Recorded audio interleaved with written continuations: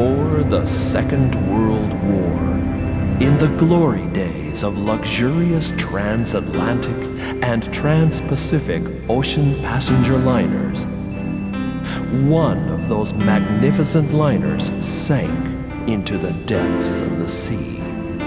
Her name was Gigantic Matilda. An incredible treasure still lies unrecovered, somewhere inside her 300-meter-long hull.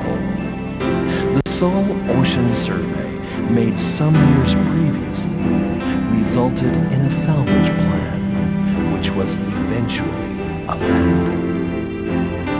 The safe containing the treasure still awaits for someone, someday, to discover it. And that someone is you.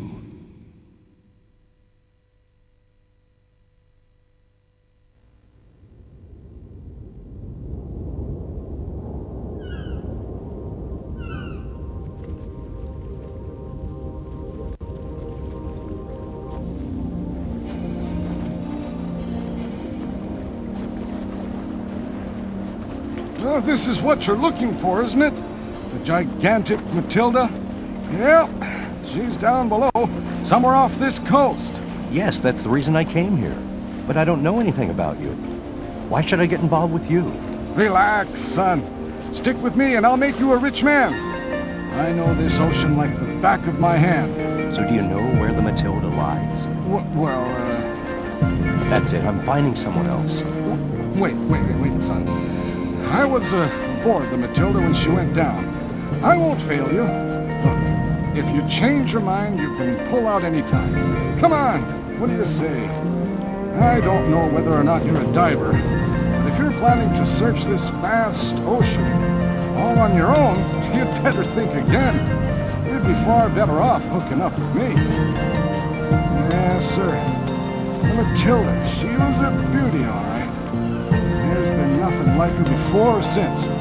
It's too bad. The ship is beautiful as that, rotting away on the bottom of the sea. Okay, Pops, you've got a deal. Well, your head's screwed on right, son. You won't regret this. You know, lad, in this day and age, a man's got to hang on to his spirit, his companions, and his swimming trunks. Swimming trunks? Wait a minute. You aren't talking about taking a dive, are you? What did you think? Come on, let's get going. Get going? What? Now?